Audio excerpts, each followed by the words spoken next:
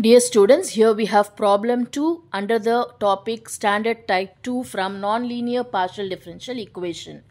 So the question is solve 9 multiplied with p squared z plus q square is equal to 4. So we understand that only p, q and z are involved in this equation, and so this is of the standard type f of z comma p comma q equal to 0. So first we have to write that. So after writing this, we have to mark the given equation as equation 1. And now next step is we have to make a substitution. Q is equal to AP. How this substitution is made, I have explained in video lecture 1 of this topic. That is under problem 1. So you may go through it for your better understanding. So we have to make a substitution of Q equal to AP in equation 1. So let us do that now. So when we substitute Q equal to AP, what we get is 9 multiplied with P square is Z plus. Here we have Q square. So Q is AP and so Q square will be A square P square is equal to 4. Now after making the substitution, we have to solve for P. So when we solve for P, we take this 9 to the right first and this P square can be taken common out. So first what I will do, 9 multiplied with p squared is z plus a square is equal to 4. So let us have this p square on the left and take the remaining to the right. So p square will be equal to 4 by 9 multiplied with 1 by z plus a square. So this is what we have. Now what will be p then? P will be equal to plus or minus square root of 4 by 9 multiplied with square root of 1 by z plus a the whole square. I mean z plus a square, it's not whole square, z plus a square. And so p will be equal to plus or minus, what is square root of 4? It is 2. Divided by square root of 9 is 3. Multiplied with 1 divided by square root of z plus a square. Now after finding the value of p, we have to take this and substitute in the equation which is given by dz is equal to p dx plus q dy. But from this, dz is equal to p dx plus what is q? Q is equal to ap is the substitution that we have made. So ap dy.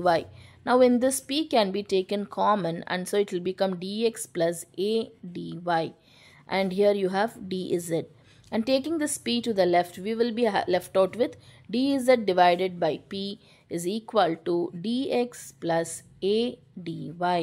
Now we have to substitute the value of p that we have obtained here in this equation. So when we substitute, what we get is dz is equal, dz divided by p. So what is p? This value. So the reciprocal of this we have to substitute. And so the reciprocal of this will be plus or minus 3 divided by 2. And this square root of z plus a square goes to the numerator. And so we will be having square root of z plus a square is equal to dx plus a dy. Let us write it properly now. So this can be written as plus or minus 3 by 2 square root of z plus a square dz is equal to dx plus a dy. Integrating on both the sides, so integral of this we have to find. So this will be plus or minus 3 by 2. And what is the integral of z plus a the whole power 1 by 2? It will be z plus a square to the power 1 by 2 plus 1. 1 by 2 plus 1 is 3 by 2 divided by 3 by 2. Is equal to the integral of dx is x plus the a is a constant, integral of dy is y plus b. So this 3 by 2 and this 3 by 2 gets cancelled. Now squaring on both the sides, this plus or minus will become plus itself. So it will be z plus a square the whole cube. So because we are squaring on both the sides, this 1 by 2 which is root of z plus a square becomes z plus a square itself, and we will be having only the cube 3 because we are squaring this term. This 1 by 2 is the root value which will be which on squaring will get vanished.